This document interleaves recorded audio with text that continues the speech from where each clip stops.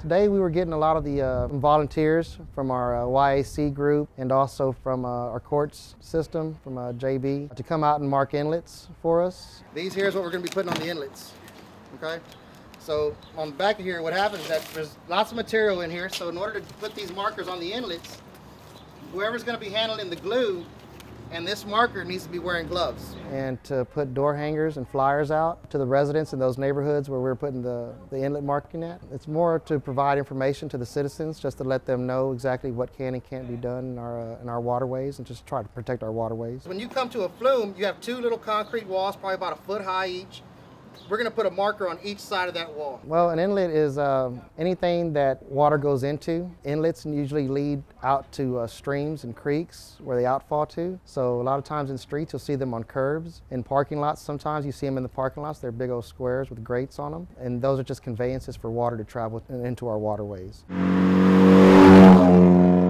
That water that comes up off some of the parking lots and in the curbs and in the streets, none of that water is treated, so it goes straight from the streets. Whatever that rainwater picks up, it carries those contaminants out into the waterways untreated. So we just try to get the word out, just to let them know that the less contaminants we have on the ground, the less it's going to get picked up by the storm water. Get a piece of tape, stick it on there, and stick it on the door.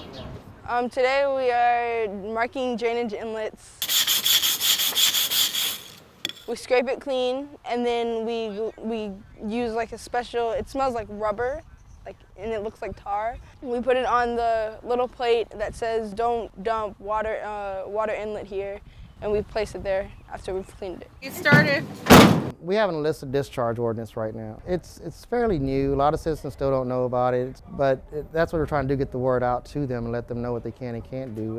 One of the regulations now for our illicit discharge ordinance, well, what it really means is that if it's not composed entirely of stormwater, it's an illicit discharge. Whether it be grass clippings, trash, oil and grease, anything that's not composed of stormwater is an illicit discharge. It's kind of easier to explain to residents that way.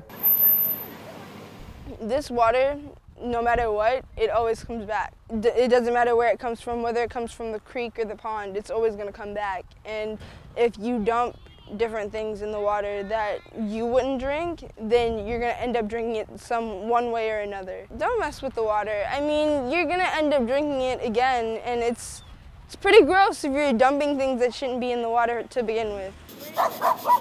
First, I'd like to thank the YAC group. Those kids are always there for us. They're always volunteering. It's a great group. The court system too, JV, they do a great job of working with us and helping us out. So I definitely want to thank them for participating.